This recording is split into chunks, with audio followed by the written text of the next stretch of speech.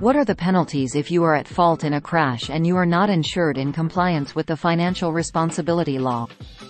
Other higher coverage limits are required by law if your driver license is suspended for accumulation of excessive points for infractions, you cause a crash and people were injured, your driver license was revoked for habitual traffic offender status, or your driver license was revoked for any serious offense.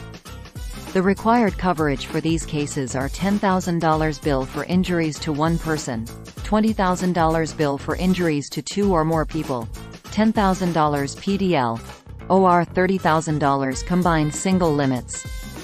If you do not provide proof of higher coverage limits, your driver license and/or license plates will be suspended for up to 3 years. In addition, if you are the driver or the owner of a vehicle involved in a crash that is your fault, HSMV can require you to pay for the damages before your driving privilege is reinstated.